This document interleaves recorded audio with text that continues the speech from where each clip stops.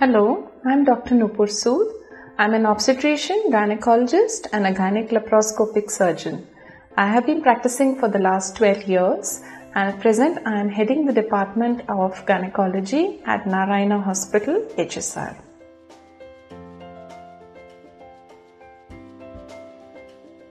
So ovarian cysts are of various categories. They could be simple water-filled cysts, they could be blood-filled cysts called as the chocolate or the endometriotic cysts, and there are a third category of cysts called as the cancerous ones.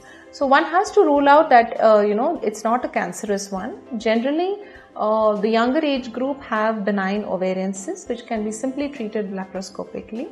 But before we do it, a simple tumor marker called as CA-125 should be done. And also otherwise there would be certain ultrasound findings and clinical findings which would give us an idea that it's a non-cancerous cyst.